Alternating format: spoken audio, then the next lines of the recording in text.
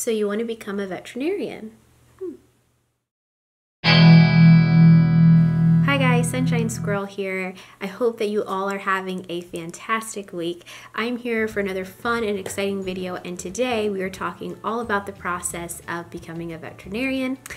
This is a topic that is very near and dear to my heart, as I wanted to become a veterinarian since I was 5 years old. And hey guys, sorry, correction. So I graduated from veterinary school in May, but I made this video when I was still in veterinary school. So the first thing about becoming a veterinarian is, just like with any professional school, medical school, dental school, law school, you're going to need to get an education. And what I mean by get an education is that you are going to have to go to school beyond just an undergraduate degree level. So you're going to go to something that's known as professional school, so law school, med school, dental school. You're going to go to veterinary school. Veterinary school is a 4-year program.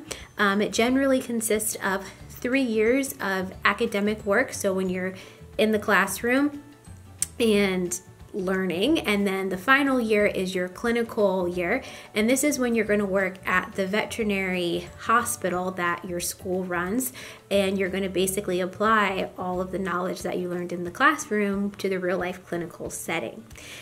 In between your junior and senior year of veterinary school and your senior year, many students do what is called an externship, and that's when you get to go out and work in veterinary practices, and once again, like clinics, get to apply what you've learned, get to make connections with future employers or future opportunities for internships and residencies.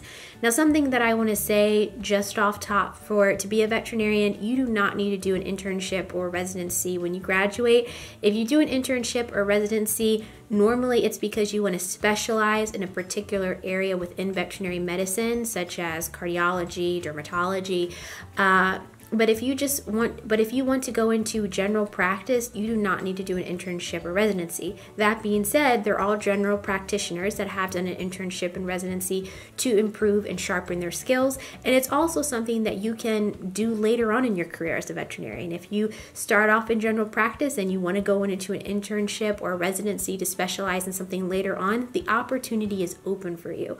One of the things that I love about the veterinary profession is that there are so many different avenues that you can do. You can go into general practice as being a small animal or a large animal vet. You can be a food industries and help with formulating diets. You can be a spokesman for different medical supply companies. There are so many different routes that you can take, and there are so many opportunities with, even if you start down one certain career path, you can always change it later. It's awesome. So I would say probably the hardest part of becoming a veterinarian is getting into veterinary school. Getting into veterinary school, I'm not going to lie to you guys, it is a very difficult process, and some people have even said that it's even harder than getting into med school. And why is that? There are so few accredited veterinary schools to get into, and most veterinary school classes are fairly small, only about 100 to 120, 130 students. And if any given application year, I think around 5,000 to 6,000 students apply, and if there's only at the most, I could be wrong on this guys, but I think there's only about 30 veterinary schools. It's not going to leave seats for everyone. So what does it take to get into veterinary school? Well, basically for veterinary school, there are different categories and different requirements that you have to complete, and then there are different things that make you more competitive on your application. Now, all veterinary schools are going to have a certain list of prerequisite coursework that they want to see you complete prior to joining them. So for most schools, this is going to consist of biology 1 and 2, chemistry 1 and 2, organic chemistry 1 and 2, biochemistry, physics 1 and 2, as well as some additional classes such as writing classes. A couple schools like to see psychology and things like that. And even some schools like the addition of animal science and animal nutrition. Now, when completing this coursework, most schools will only accept a C or better. Some schools only want your upper level science courses to be completed at a 4-year institution. Now, my number one advice to you with applying to veterinary school is go to the specific school's website that you want to get in, because every school is different and every school is going to have a list of things that they want or that they don't want. So to save yourself time, money, and potentially tears later on, make sure that you do your homework and you have completed all the requirements that the school wants to see. Now, if you are waitlisted when you apply to veterinary school, this basically means that if someone who was extended an acceptance offer decides that they don't want to go to that particular vet school or they want to go to another school, if they say no, then if you're high enough on the wait list, then you can get in. But being waitlisted does not necessarily mean a no, and it does not necessarily mean a yes that you will be attending veterinary school in the fall. Now, the thing about veterinary school that is kind of sad is basically that it's a 1-year application cycle. So if you don't get in for the current year that you apply for, you have to apply again for the following year.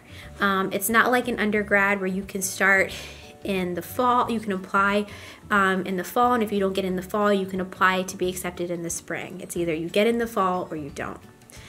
Now, something that I do want to mention and that I forgot to mention about prerequisite coursework is that you do not have to have an undergraduate degree to go to veterinary school. All you have to do is complete the required prerequisites. Now, if I would encourage you though, if you can financially get your undergraduate degree, I would encourage you to.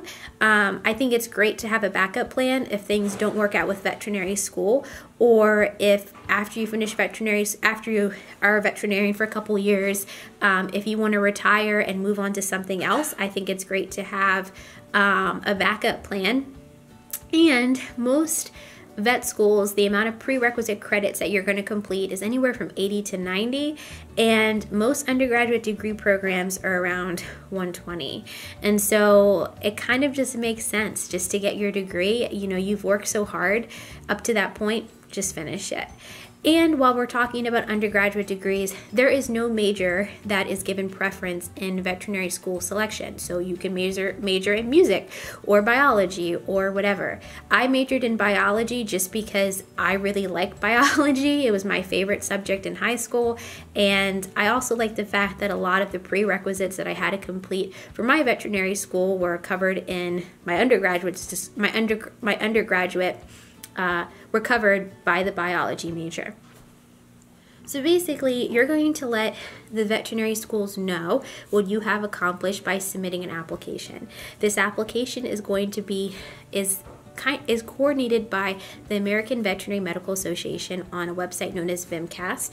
At VMCAST, you're basically going to fill out a standard application. This is where you're going to submit your essay, your transcripts. You're going to talk about your pre-vet experience, so extracurricular activities, veterinary experience, animal experience, research experience, and then VMCAST is going to submit that application to the different veterinary schools that you tell them that you want them to send that to.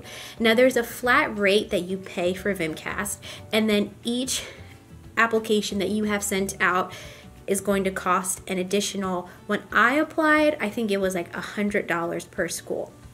Now, the one thing I want to let you guys know though is that some veterinary schools have supplemental applications and paperwork that they want you to submit on top of the VMCAST. So it's really, really important that once again, you go to that veterinary school's website that you want to go to and you look up to see if they have an additional application that you submit to that vet school outside of VMCAST. The VMCAST is also the location where your letters of recommendation will be submitted by those individuals who you ask to write them. So basically, the VMCAST application, I can't remember, honestly, guys, when it's due. I believe it's either due in September or the 1st of October. And then after that, you'll start to hear back from veterinary schools at different times based upon how your veterinary school that you're interested in handles the admissions process. And then some veterinary schools have an interview, some of them don't. So for some vet schools, you know, it just depends. You'll generally then hear back. Then you'll hear back, like I said, and then every student who has applied to veterinary school and that gets accepted into the program has to submit an official letter of confirmation of where they're going by April. When I applied, I think it was April 15th or 16th. Every year, I'm not sure if it's still that same date, but normally it's in April where you have to decide where you're going to go if you get into more than one school, and even if you don't, you still have to officially confirm by that point.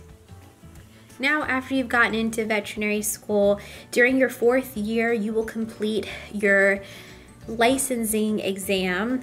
This is basically known as the National American Veterinary Licensing Exam, or the NAVLE.